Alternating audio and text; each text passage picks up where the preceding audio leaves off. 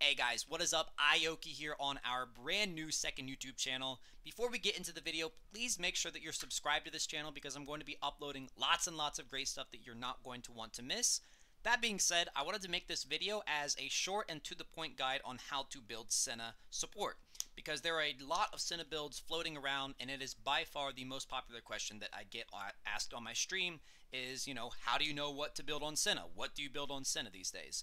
So I wanted to put together a little tier list of sorts to help you guys know what is the best Senna builds at this point in time, because Senna is kind of a weird champion in that her build kind of changes depending on the meta or, from patch to patch. So I don't know how long this guide is going to stay relevant. But as of now, this is being recorded as we're going into patch 11.4. As of right now, this is my opinion on all of the current Senna builds floating around. So starting with the absolute worst one, in my opinion, Gale Force. So at the beginning of the preseason, I was running Gale Force Senna, which is full crit Senna, and while Senna does scale better with crit chance this season, I do not recommend this build anymore, outside of basically just playing for fun. The active on Gale Force is fun, and this build can work, but it is by far the most, it's by far not the most efficient build. Not much really else to say about this build. It was fun while it lasted, but there are so many better builds these days, including the lethality builds. So speaking of the lethality builds, this is the worst lethality build you can go. And ironically, the worst one is the most popular one, because I think in-game, like when you're in-game, it recommends the items. I think it always recommends Eclipse for some reason.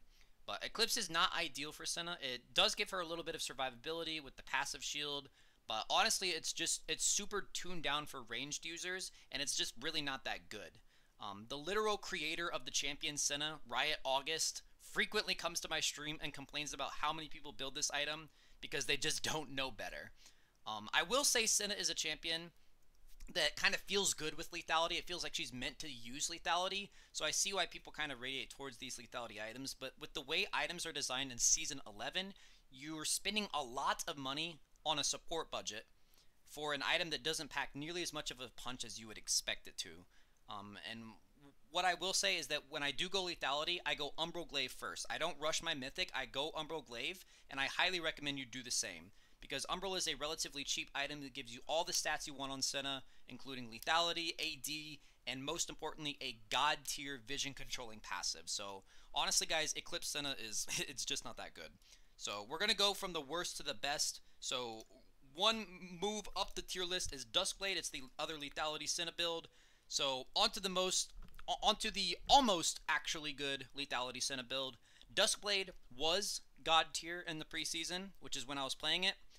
But now it's just pretty good, which is as far as Senna support builds go, it's acceptable. It is by almost every account better than Eclipse, so that's a start. You get your Duskblade damage off immediately, which lets you kind of like zip in and out of a fight without having to commit to like a 2-hit passive to get efficiency out of your item. But again, this is still not the best, but if you're going to go for pure damage and kind of like a greedier build, this is pretty good. This is probably the build you're going to want to go for.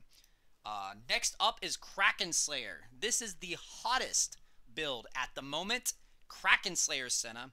So I mentioned this earlier about there being a requirement in Season 11 to sort of come online with one item, and I think this build is actually too expensive for support because it really only comes online when you get your Rage Blade, which is your second item.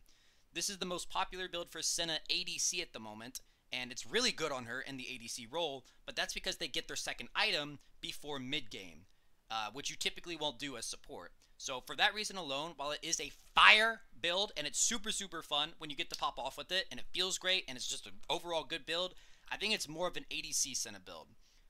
So yeah, it's just a little bit too expensive for a support Senna build, unfortunately, but, build it if you want. It's still a good build. Now we're going to move on to what I truly believe to be the best overall build. So we are moving on to Divine Sunderer. This is the build that I think in terms of offense and defense, cost, efficiency, survivability, stats, realistically being able to get these items in a game, everything. I think this is the best build on Senna. So we're back to playing Tank Senna, guys. We're not running Grasp of the Undying. We're still going with the Glacial Augment rune, but we're going to be building these two items. You go Divine Sunderer, which gives you really easy Sheen procs, very affordable build path, which is very important for support. You stack Black Cleaver faster than anyone else in the game, and this build might actually protect you from getting one-shot, which, let's be honest, everything in the game is one-shotting at the moment, but not always. At this point, I really believe Divine Sunder, while not the flashiest or the most fun build, it is the way to go in almost all of your Senna support games. And then there's one last thing that I wanted to talk to you guys about, and I'm sure if you watch my stream, you already know it's coming, but it's Zhonya's, guys. Zhonya's Hourglass. I am a huge believer in the Zhonya's tech for Senna. I don't just do it for clickbait. I don't just do it for, you know, meme builds or whatever. I really think as a third item, Zhonya's is so good. Because if you're good and smart with the stopwatch active, you can get so much value out of it. Plus, Senna got her AP ratios buffed this season, so you don't feel completely troll building it.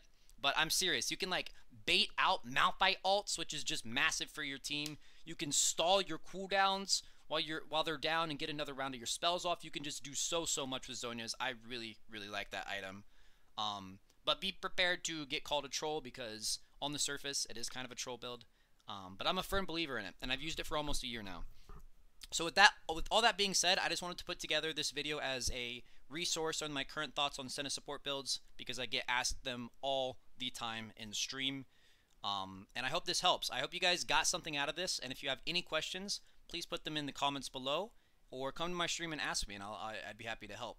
So that's twitch.tv/Ioki. The link will be in the description. But that being said, guys, yeah, I'll keep you guys updated if there's any new good builds or if my opinions change on any of these. But otherwise, take it easy, guys. Thanks for watching, and happy shooting, Senna players. Peace.